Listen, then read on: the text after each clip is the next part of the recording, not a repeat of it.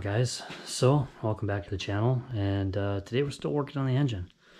So you guys seen last week, I was working on getting the bottom end put together, and now that that's done, we got to do the upper portion of the engine. But prior to doing that, I need a head gasket, and before I order a head gasket, I want to check my deck clearance or my piston to cylinder head clearance, so that I know exactly how thick of a head gasket to order. Now, I did ask Ramey Racing what they normally run on their engines, and they run a 40 thousandths thickness head gasket, which is OEM.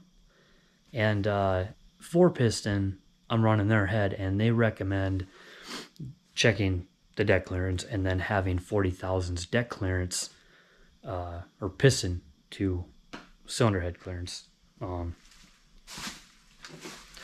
So kind of taking all of that together, and we're going to measure this and see exactly where we're sitting, and then I'll make a decision from there how thick we're going to go with the head gasket.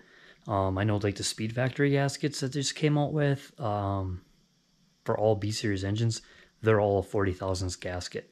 So more than likely it'll probably be OEM thickness, especially being that this is a turbo motor and it's not all motor, and we're not looking for extremely high compression, and my piston shouldn't even protrude out of the bore at all. But we'll see what happens. So yeah, to check the deck height and measure it, we need a deck bridge. And if you don't know what a deck bridge, you're about to find out. So I ordered this here from 4Piston Racing. So this is a deck bridge, and you know, it comes with these dial indicators, and this is basically used to measure our deck height here. So the first thing I want you to do is to take your deck bridge, and then you want to set it. You want to set your deck bridge on your deck itself, so the flat portion of the deck, not the sleeve, not your coolant jacket, not where your head stud goes, but on your deck.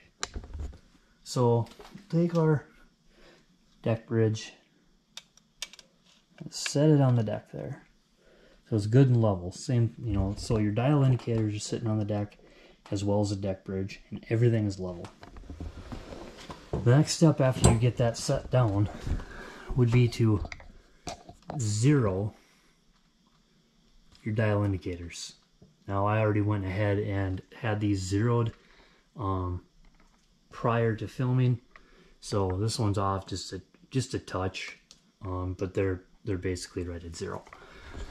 So the next step after you zero those out is to move the whole deck bridge assembly here onto the piston. And you don't want to put it in a valve relief because you're going to get, you know, inaccurate readings. So you want to set it on the piston here. And, you know, perfect world, like at first I was thinking, well, you know, piston's flat, it should get the same reading on both sides, right? Well, that's wrong. So we have 4 thousandths on this indicator, and let's see, this is 5, 10, about 15 thousandths on our other dial indicator here. Now, if you're wondering why those numbers are different, it's because the piston obviously is connected to the connecting rod by a wrist pin, and the piston still has a little bit of play back and forth. So if I were to push down on the piston on this side here, which I'll go ahead and do right now. I don't know if, yeah, you probably didn't even see that. We'll try it again, but if you look now, oh, wow, it actually changed quite a bit.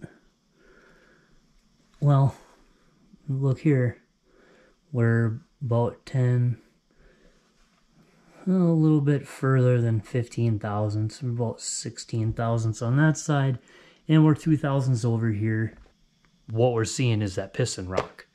I did this earlier and they were both the same, so I'm confused and I'll have to zero these again. Maybe it was because the zero wasn't quite on. I readjusted here. So on this side we're roughly 15 thousandths. On this side we're about 4 thousandths. Now I've rocked that piston back and forth 2-3 times now, and there's a little bit of variation, probably depending on how much I push down on the piston, right? So like I had 15 thou and 4 thou, and then I had 17 thou and 2 thou. No matter which way you look at it, we're finding the average of those two numbers, right? So, you know, 17 thousandths and 2 thousandths, 17, we got 19 thousandths, and we divide that by 2, and we're roughly right around 10 thousandths. So 10 thousandths of an inch is roughly our deck clearance. So basically, with it being 10 thousandths, to be at that 40 thousandths mark that 4-piston recommends on a steel rod, I would run a 30 thousandths head gasket to make that 40 thousandths, since I am 10 thousandths under, because the piston is not, or negative 10 thousandths because it's not protruding out of the bore. I think that makes sense. I hope that makes sense. If that doesn't make sense, call me an idiot in the comments below. But yeah, I believe that's the way it works. So if I were to completely go off of what 4-piston recommends, I would run a 30 thousandths head gasket. Now, running a 40 thousandths, it's a little bit thicker. It gives me a little bit more room between the head, the cylinder head, and that piston. So running a 40 thousandths, yeah, it'll affect the compression ratio, but you know, to be honest, a 40 thousandths is probably just fine to run. I'm not gonna have any issues running a 40 thousandths, so that's probably what I'll end up doing, just being at that's, you know, the thickness that Speed Factory is selling, and that is the thickness that that OEM is, as well as what Ramey Racing recommended I run, and they're the ones that built this block. So that's checking deck clearance. Probably isn't the best video ever, but you know, it's fun learning this stuff, and that's kind of why I bought the tooling, is so that I could kind of learn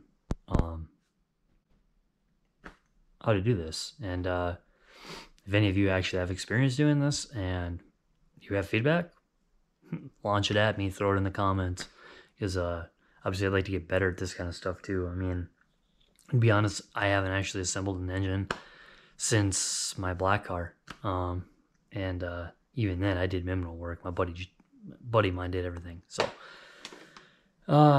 yeah, I will probably put the link for the deck bridge tool in the description below, in case any of you are interested in, you know, trying this stuff out yourself. And yeah, that's pretty much all I got for today. So like, subscribe, share the video, and I'll see you guys in the next one.